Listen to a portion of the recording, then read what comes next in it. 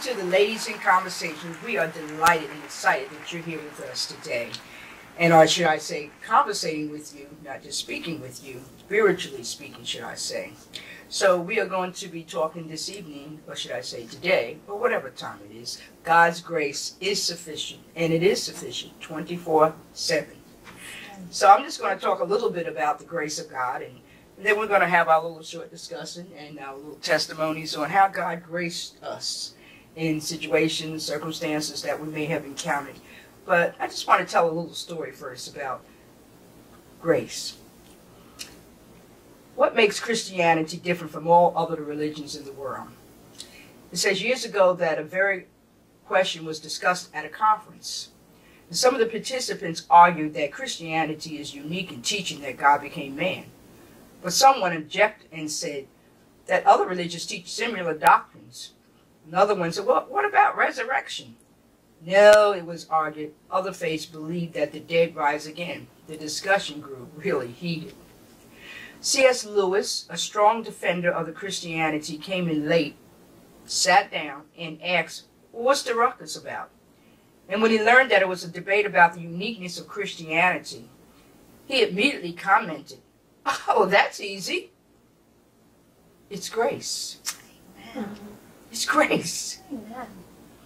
So grace is the foundation for our Christianity, for Christianity. It's by grace that the lost are found.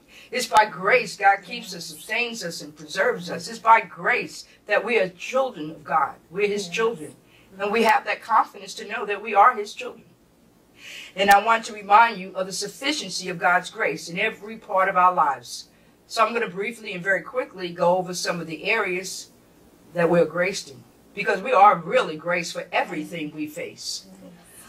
So, moving right along, God's grace is sufficient, and His power is made what? Perfect. Perfect in our weakness. His power is made perfect in brokenness, in weariness. The Word of God clearly says where we are weak, He is our strength. That's the grace of God.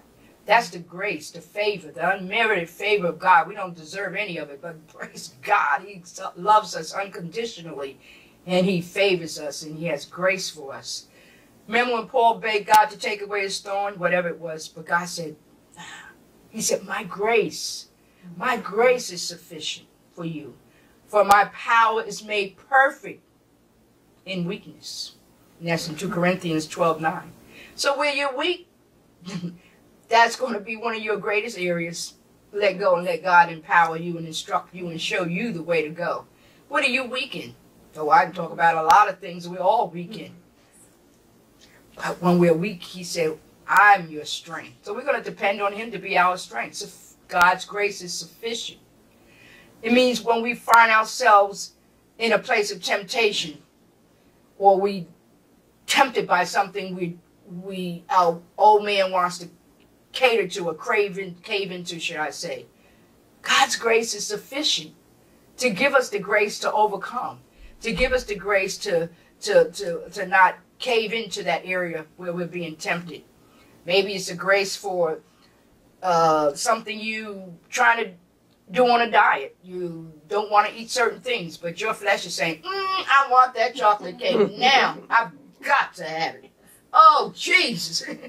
Well, God can grace you, believe it or not to eat it. Mm-hmm. He certainly can. Give you the wisdom, the direction, the insight, but you got to just receive the grace of God. Don't frustrate it. Right. Don't say I can't, but say I can do it through you, Christ, who will strengthen me. I don't know what the temptation. I can go real deep with temptations. Then don't let me have to go there. Because we can go there with the temptations that we do go through. We do suffer. But I just wanted to use something very, minute to show that He's in everything. He's in all of our ways. He says whatever we face, God said, I've graced you. Mm-hmm. Yeah. So how about if you become really exhausted and you're tired, you've been working all day long and you get to go home and still do stuff. I always say a woman's work is never done. She goes to work, she comes home, and she got children, she got a husband. That's another whole full-time job. And, that's you got to cook, and you got to clean, you got to do this, you got to do that. Never ending. But God's grace is sufficient. God's grace. Because you got to tap into the grace of God.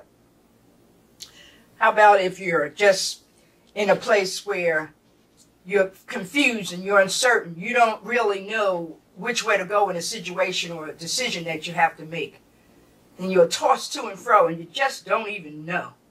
But I'm here to let you know his grace is sufficient, because he'll give you peace. He'll make that way clear for you. He'll give you wisdom and insight and direction.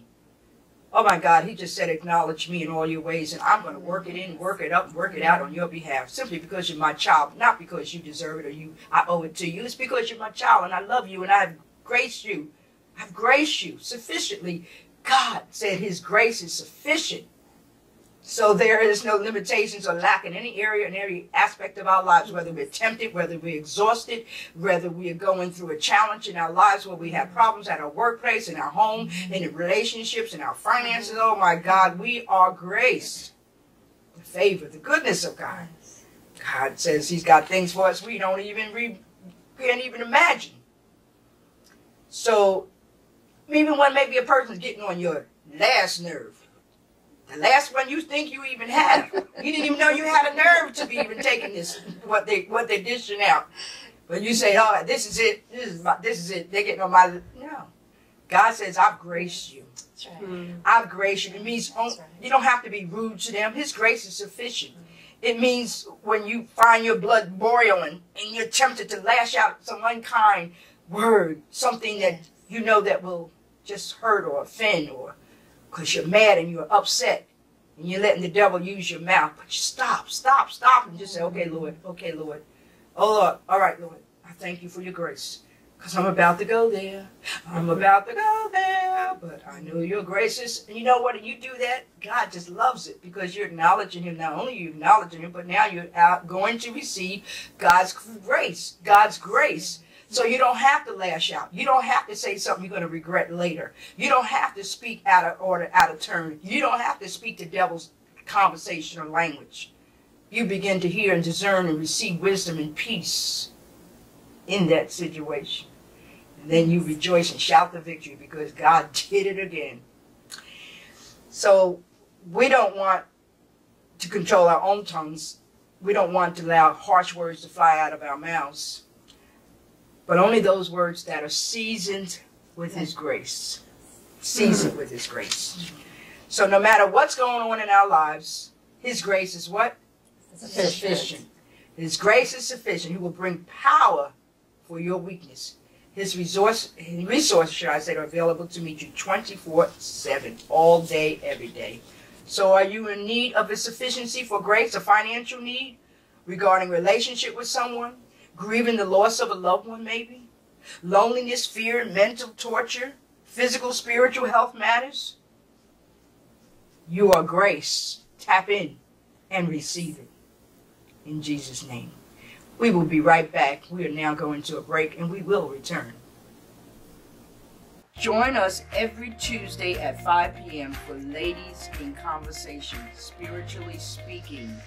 We're going to be speaking on different topics, because we know that Satan comes to steal, rob, and destroy. And the word comes to heal, deliver, free, bless, prosper, all these great and awesome, wonderful things that we should be experiencing and we should have now, because we are seated in heavenly places. And when we begin to receive it by faith, and then we know that Satan's what? Satan's best just not good enough.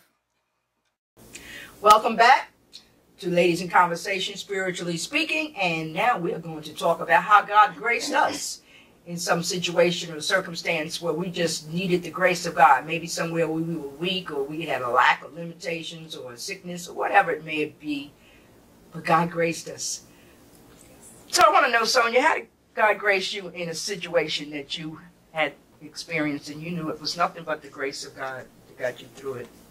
Well, the one particular time in my life that stands out is when I got pregnant with Eric. Oh, okay. So I was 14 years old. I went to church. I wasn't a born-again believer. I didn't know any of that. But thinking back at that time, being a 14-year-old mother and a child still myself, God put a special grace on me to be able to raise my son. I stayed in school. I was able to get a high school diploma. I actually, held a full-time job, and I went to college too. So I paid my way through college. And the whole time God was keeping me, helping me to do that because, as I had the opportunity to allow somebody to actually adopt Eric, I chose not to do that. Right. I was given that opportunity to, still have a childhood life and do the things that a normal teenager would do. But I chose to raise my son because it's something I knew I did, and I felt I was responsible for doing that. So when I look back at that time and being a young child and going through all those emotions. So you were 14? 14. You raised your child by yourself? Yes, well, I lived with my mother. Okay. But with circumstances, sometimes she would kick me out. Oh, okay. So there are times where I had to stay in different homes and stuff. So nothing was really stable. Okay. There was no stability, with me and my son, but I still raised him. I still went to school. I had a job actually when I was in high school as well. And I just did it all. And he saw that in me. And that actually instilled something in my son of not giving up and not giving in. So I thank God for that. Even when I didn't really know him, he knew me and he knew what I needed. And I needed that grace that is sufficient. Right. So I'm grateful for Carried that. you through it. Yes. And he's a minister today, right? My son is a minister. Yeah. So all the things that, because my mother wanted me to get an abortion and I decided not to. So all those things God knew, and he put something in my heart to say, I can do this for you. And I just heard voices and he spoke through people to me to let me know that I can handle it. And I didn't think I could do that. But because of him, I was able to get through teenage pregnancy and see my son be the man of God he is today, love God, be an awesome father, an awesome husband, because of the grace of God and his love that he had for us. Amen. That's awesome. Yes. Wow, that was 14 years old. 14 years old. 14 So you were almost like sister and brother in some stages of age. Yes. Yeah. We literally grew together. Yeah. And then when I was saved, we both got saved together. We both got baptized together. Actually, I was pregnant with Asia, and we both got baptized the same day. So we walked our walk together in the Lord. We grew together, and it's all because of his grace. He kept us. We didn't even know what grace was. We just knew we knew that God was with us. Absolutely, because God had a plan, and no matter what, he works it for us and not against us, no matter what it looks like in the natural. Yes. But because he works all things, not some things, but all things for the good of those who love him, called according to his purpose. He already knew he had purpose. He had called you. He had a purpose for you. And everything is falling in because his grace was, like you said, even when you didn't know it.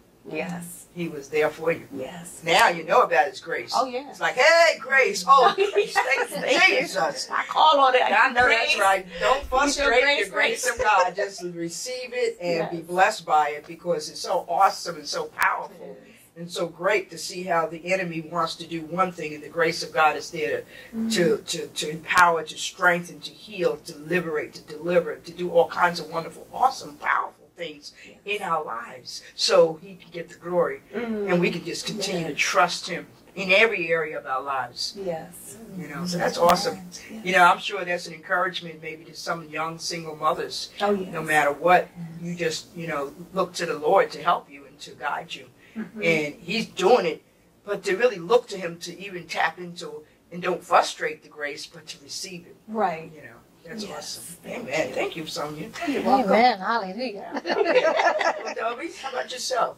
The biggest thing, God graces us for a lot of stuff, especially when we're going through our life. But the biggest thing that I would say is God graced me with compassion. Because there was so many people that hurt me throughout my life that I got to where I had a hard heart and I didn't want anything to do with anybody. I didn't want anybody to tell me anything. I was just hard. I went from this being very fearful, child, teenager, always fear, always scared of my life, to finally saying, I'm done. And it came from my first husband who used to abuse me, this and that and the other. And I got to a point where I just started hating people. I stood not wanting to be around people or anything. And it wasn't until I started knowing God that I started understanding grace. And he started giving me the grace to see people for who they are. Not the way they were acting, but for their heart. For their heart. Because it was hard for me to open up to people, to get close to people. And so he started softening my heart. And then I started saying, but I didn't understand, and I'd say, God, help me to see people's hearts. You know, help me to see their heart and not who they are. Because I was hurt for so long, for so many years. And it actually stopped me from letting other people who were real, who were, you know, loving, coming to me, breaking down that wall. And he started giving me the grace and the compassion to see people for who he's called them to be, to see their heart. And when I started seeing their heart, I started seeing, well, that's a hurt person too. Oh my gosh, that person was hurt. That person wasn't loved. That person went through trauma. And I wouldn't have been able to see any of that if God had not graced me with the compassion for other people.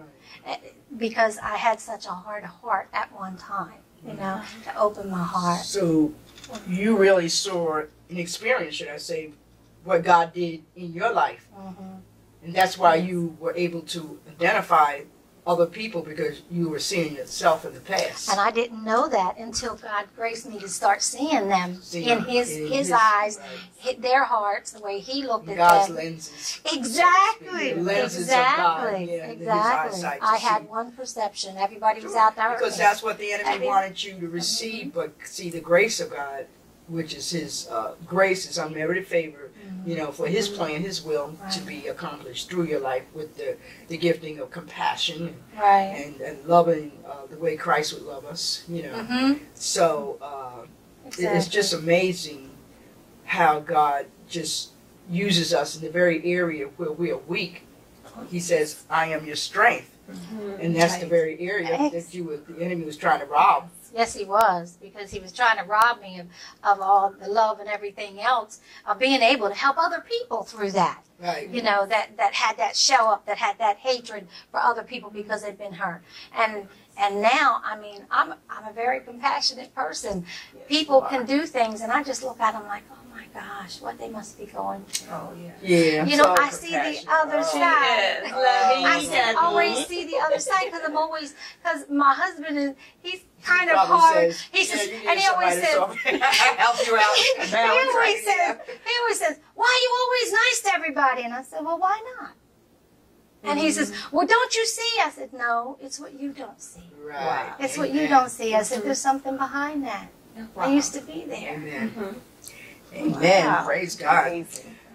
That's good. That's really good, because having that compassion, because Jesus was compassionate, and he walked with compassion on the earth, and that's why he's seen the hurt, the pain, and all those things that people went through. I would say that God graced me, not realizing, even knowing that as a mentor to women. Yes.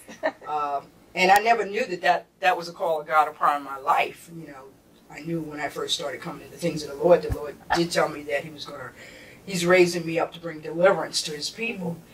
And I think what really helped out a lot, God graced me, because I traveled so many different places. I traveled about 5 or 6 different countries, over about 35 or 36 some parts of the States, you know, and I've traveled quite a bit. So I got to kind of know people from all over. So, you know, and I always said traveling was one of the most educated things for me, in learning about people all over the world, because to me people are all the same all over the world. All the same. And, you know, we may have different cultures and different ways of doing things, but basically God created us all the same. He did create us all equal, and I saw that. But I began to get women. I remember this lady came to me one time, and she prophetically spoke into my life, and she said, women are going to come to you, and they're going to tell you things that they've never told anybody else. And I'm like, okay, whatever. Because it wasn't happening at that time, but she said it, and I never forgot it. because God again was just, you know, letting me know, and when it started happening, of course that word came back up my spirit that it was a confirmation that God was moving in this area of my life to begin to really help women in knowing who they are in Christ. Amen. Knowing their strengths. Yes. Knowing that we're just like men, we're different, but we're equal. We're not equal with them, but we're different, but we're still equal. Gotcha. And that women don't have to be our weakness. And he says, you know, where the weakness that women have is a physical thing. It's not spiritually. Right. It's not mentally or emotionally. And you know how they say, well, women, you're too emotional. God made us emotions. It's just like many of us have to be healed in our emotions. That's right. You know, because we've had so many things happen to us as we, you know, growing up and not knowing the Lord, or even knowing the Lord and just not having knowledge of certain situations that we need to understand. So God began to really have women come to me, and I just started a prayer group right at the house, just praying for people. I was praying for people, and I was getting free. They was getting free. Everybody was getting free. And I said, well, I like this. Because I remember so many women would come, would you mentor me? And I'm like, mentor, what do I do? I don't even know what to do. But the Holy Spirit began to start me off with just a prayer group, and I started with that, and then wound up getting involved into a women's group ministry. And now we have women that, you know, constantly call, or they'll come to the meetings that I have on Tuesdays, and they're, you know, because there's a lot of things that women need to understand and know, again, about who they are in Christ, their God-given blessings, talents, giftings, and callings, and that we're not going to allow the enemy to say, I have to have a man. We want what God has purposed for us if you're single. And even if you're married, and God says you submit as fit in the Lord. Yes. You learn how to submit in a manner that is God's grace is working for you. Yes. So, see, I'm getting to preaching already. I know, but see, your grace with that, Pastor Mary. Yes. You see somebody, when a woman comes with you, trauma, God gives you that insight, and you always speak right to that person of what's happening with them. You're grace for that. I'm a witness. So You're am I. witness, okay? You are grace for that. One of the things that I know that I was gifted in was the area of encouragement. God, you know, allows me to encourage, lift up, build up. Yes. You know, and to exhort and to allow the person to know how special and precious they are. And because I know I went through a lot of challenges, a lot of problems, issues, you know, attacked 3 different times, raped 3 different times in my life as a young girl, as a young woman, and I got here by rape. I was like for years not knowing why I felt so isolated, so lonely, so fearful, so shamed, full of guilt, full of anxiety, full of worry, and finally getting set free. So I just realized that there's so many other women that I was functioning every day. I was going to work, doing a good job. People didn't know what was going on inside of me. People didn't know I was hurt and wounded. People didn't know I was scarred. People didn't know I was, you know, fearful, and none of these things I showed, because when I drank, had a problem with alcohol, they would say, why was you crying? I had no idea. I don't know.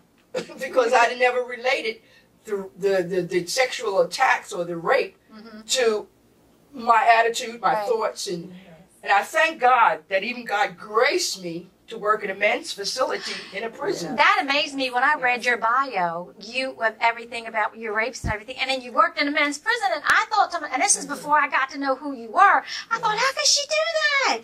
I mean, God's that grace, was the grace upon you. Because He didn't want me to hate men.